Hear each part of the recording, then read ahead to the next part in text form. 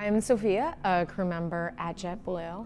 My job is to think about and reduce our environmental impact and look after how we use natural resources and how we throw things out. In America, every year, we throw out 12 to 13 million tons of perfectly good fabric. Only 15% of our textile waste is recycled or donated.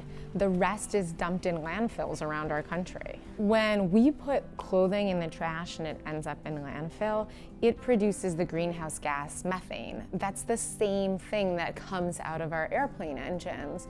So while we're always worried about greenhouse gas emissions from our airplane engines, one of the ways we're looking to reduce our emissions is by making it easier for crew members to reuse and recycle their clothing and not have to throw them out. One thing that JetBlue has kept near and dear is inspiring humanity.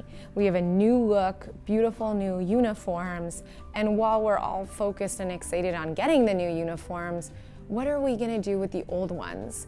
How do we think about what happens to our old uniforms while we're bringing in the new ones? So we set up collection centers in a lot of our focus cities.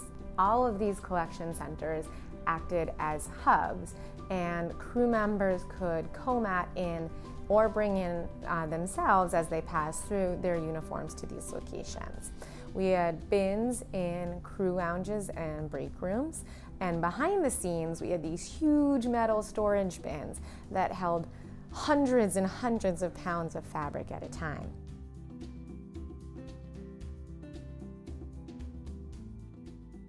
Pilot shirts, for example, were shredded for safekeeping, and those shreds are then used to make more fabric. We have 37,000 pounds of clothing back from crew members.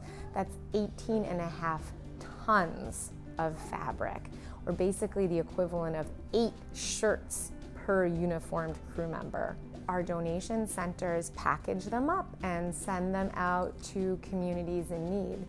These communities could be anywhere in the world, in the United States, in the Caribbean, in Asia, in Africa.